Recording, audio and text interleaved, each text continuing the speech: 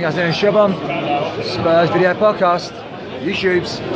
It's coming out of the lane, 1-0. Do you know what? I'll give a shout out to Bay Area Spurs because he said it best. Because I woke up at 3:45 for this fixture. I wish some of the Spurs players would also wake up as well. Oh, that first half, Vorm was man of the match. I don't know why it took us so fucking long, mate. But we did wake up. We did somehow manage to get a ball in the back of the net.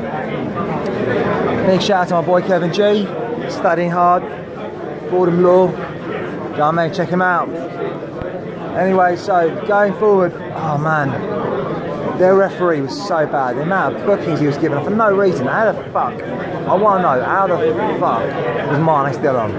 He should have had 2 bookables, you know. But you know what? That first half, we just couldn't have the answer. Then I thought, when Walker went off, I thought, fuck it, we are going to so struggle. This is the, and if you can see it, it's new ground. It's our new home. It's incredible, though. Do you know, literally, I was walking walking up to the Baxham, and the bit I'm walking on, that's where the pitch will be. So yeah, past the bit where Daniel Levy did not burn down.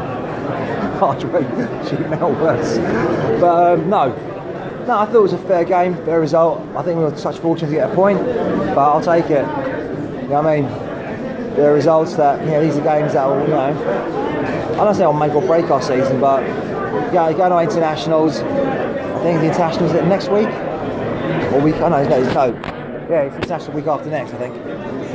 So you know, you don't want to, you know, go away from this thinking you've lost. Liverpool did turn up. They fucking turned up brilliantly. And I remember they were saying Coutinho, I'm not with Coutinho. He may be injured. Bullshit. Coutinho, he had touches on him, but Mane, speed, and that's what our attacking midfield needs. It's that fucking grease lightning speed. So you can't, you know, if you drop for a second, you know, it gives you just, even if he doesn't, even if it gets you that one time, you've still got him in your mind. Give you a case of the yips. Yip. So anyway, so we're going on. Come on, Spurs. No, but it was a pretty decent, you know, as games goes, it was a pretty decent half, I think. Second half we turned up. Eriksen, oh god, there was a moment, I don't think we're anti-Eriksen, but there were moments he had some really bad moments. If there's any player ever as having the case of the yips, poor old Christian Eriksen, Stian Eriksen. You know, he's having a fucking big case of the yips. But it is what it is. Somehow we managed to, I don't know, you know, we managed to get a point. And you just feel like, you know, I mean, there was a moment we could have won it, Onoma's off by about half a fraction, you know what I mean? I thought he was experienced, but apparently he wasn't that far off. Dele Alli, there was one moment he kicked the ball away, and I can imagine watching it going, fucking spare him for that.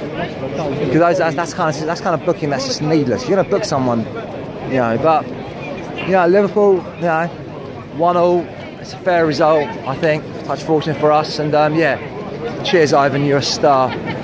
Anyway, for all my American mates that got up really early, cheers. To the Japanese guys that stayed up very late, or not as late as usual, cheers. And yeah, loving you loads. And we'll re-watch the game, but yeah, I'm happy to, you know, my Saturday afternoon in ruined. Noah's Arts Hospice. Spurs have just netted you, I think, £12. So I hope you're happy with that. And yeah, as always, come on you Spurs. Come on you Spurs!